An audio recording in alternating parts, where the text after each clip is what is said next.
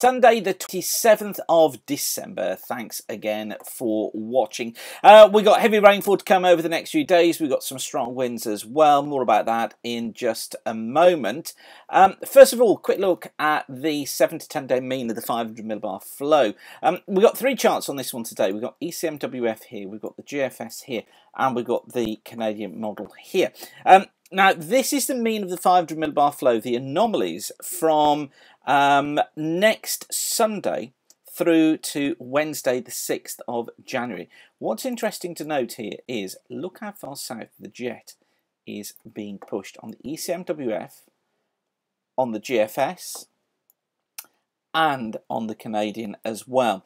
We've got a shift in pattern, and if you look at the northern side of the jet on every chart, you'll notice here that this is the cold side of the jet in here, and we're getting ever colder air just being pumped southwards into this system. It strengthens the jet, it continues to push it southwards, and all the signals are there of this cooler weather coming through. Now, I'm anxious throughout all of these videos over the last few days to stress that we're not seeing a massive hit of winter, but certainly this is a change of pattern. Yes, the westerlies are still evident, but there is good agreement between the models that we slip into slightly cooler conditions. Could still be very windy at times, but certainly that downward trend in temperature is there.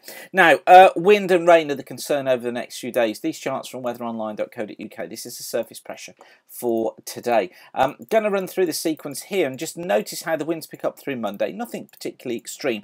More rain arriving in the west overnight Monday into Tuesday. Again, nothing particularly heavy there. I don't think too many concerns with adding to flooding problems. But then that system out towards the west of Ireland. Watch what happens Tuesday evening. Severe gales coming through Ireland, and then overnight into Wednesday, severe gales coming through the Irish Sea, battering western parts of the UK. Heavy rain coming in as well during the early hours of Wednesday morning. Gets into Western Wales, then into northwest England through Wednesday morning, and then Wednesday afternoon that happens. The winds die away, but we get this heavy rain developing on that front, and that is the feature that looks as if it could cause some problems again. And then through the overnight period into New Year's Eve, cooler air is able to get in. The flow, the source air, is up here towards the west of Greenland. We saw that getting in briefly on Christmas Day. So the cooler air getting in once again, and the prediction is that that cooler air does get pushed away. So it's only a brief taste of cold air, but then that happens heading into next weekend. Tries to bring a trough into the south of the country, get the winds round more into the east. Is this a signal? Well, it could be. It's been on the cards, hasn't it? If you've been watching over the last sort of week or so, you'll know that the signals were there of a change taking place, and it looks like that's what's ahead. So the upper air 500 millibar looking like this. This is Tuesday morning. Here's Tuesday afternoon as that jet strengthens, confluent trough running through the country through Wednesday night into the early hours of New Year's Eve.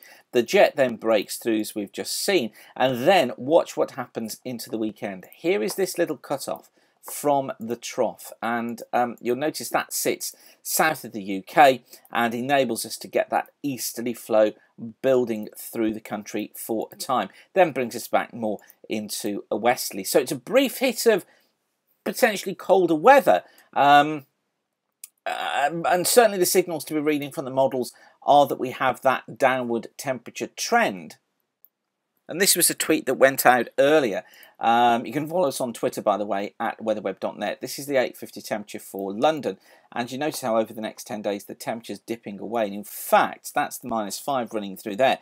So by the end of next weekend into the early part of the first working week of the new year, ECMWF really does go for something significantly colder. So I think we need to be watching for that. Winter may take a bite out of us early in, but it's certainly something that we need to be keeping our eye on. Okay, I'm going to leave you with that for now, but whatever you're doing, thanks again for watching. Keep the sun shining, and bye for now.